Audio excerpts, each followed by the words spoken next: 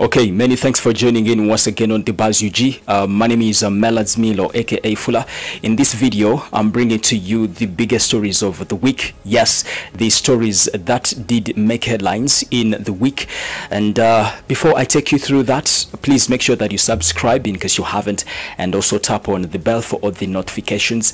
Don't forget to follow me the other side of TikTok. I'm Melads Milo, aka Fuller.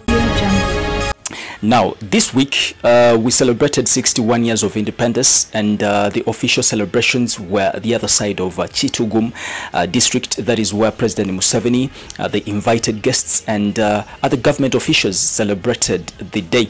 However, as President Museveni was addressing the other side of the country, this side of Kamocha, security forces deployed heavily. UPDF, military police, Uganda police, they all deployed heavily that side of Kamocha.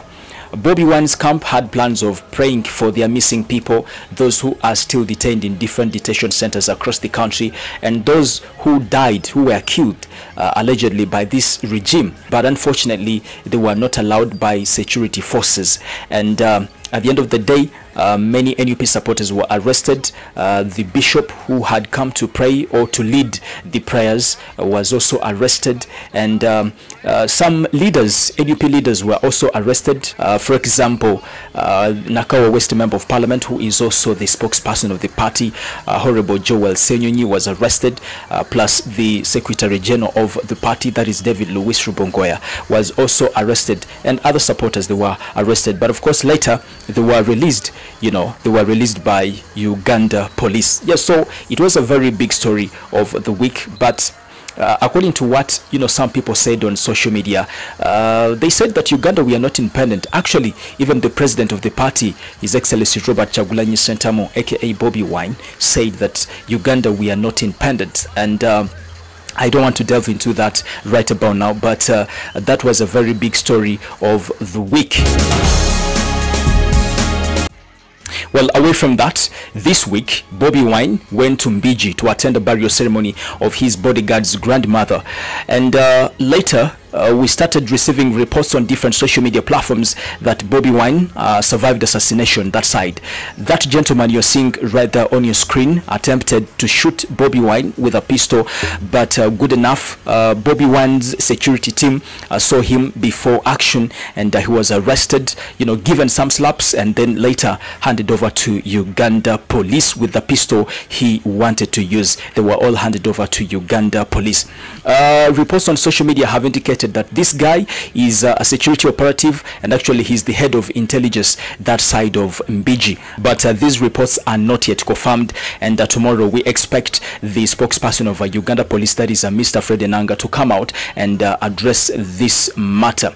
Well, still speaking about this story, on social media there are reports that Uganda police are planning to arrest some people on Bobi Wine's security team who assaulted this guy. Yes, those are some of the reports circulating on social media. We haven't confirmed it, but of course tomorrow the spokesperson of Uganda police will be speaking to the media, and we hope he will be talking about this matter right here, and I'll be keeping you posted right here on the Buzz UG. Another big story we had this week was the story of Francis Zaake, Mityana Municipality Member of Parliament. Now, Honorable Francis Zaake on Independence Day went to Rakai to speak to the people of that side. Honorable Francis Zaake used abusive language and also demeaning statements against the woman Member of Parliament of that side, that is Honorable Juliet Kinyamatama. And Juliet Kinyamatama was very furious and decided to bring the matter on the floor of Parliament and reported it to the Deputy Speaker of Parliament, that is Right Honorable Thomas Tayebwa.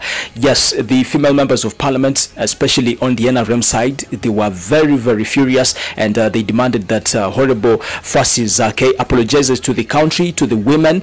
Of course, others are saying that Honorable Francis Zaake should be thrown out of Parliament because he doesn't deserve to be in Parliament. It was a big story on different social media platforms. However, a big section of Ugandans on different social media platforms seem to be on the side of Honorable Francis Zaake. Of course, others are saying that we have had serious issues in this country. For example, there's a woman who has been in detention for over 1 year, and this is Olivia Lutaya, NUP supporter. Yes, she's been in detention for over 1 year right now, and some people are saying that we have not seen any woman member of parliament raise this matter on the floor of parliament, but they are giving attention to trivial matters. Yes, so that was a very big story this week. I don't know how you found it, but that was another big story right here on the Buzz UG. Well, away from that, this week, the former vice president of Uganda, that is Right Honorable Edward Kiwanuka, lost his son, Alex Sekandi. Yes, he died 2 weeks after admitted at hospital. Very, very sad news right there. May his soul rest in peace. Another big story we had this week, ADF rebels attacked again in Kasese district. Yes, they attacked again in Kasese district. 2 people were killed and others injured.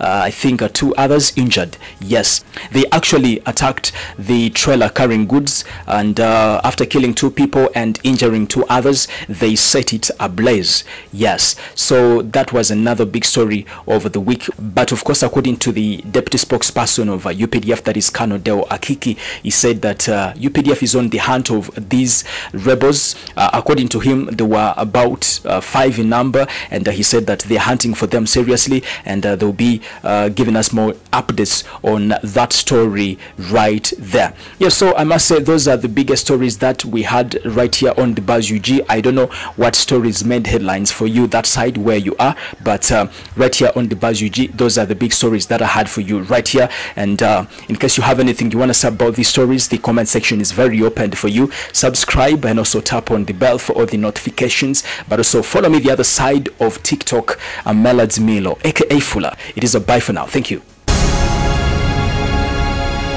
Audio Jungle.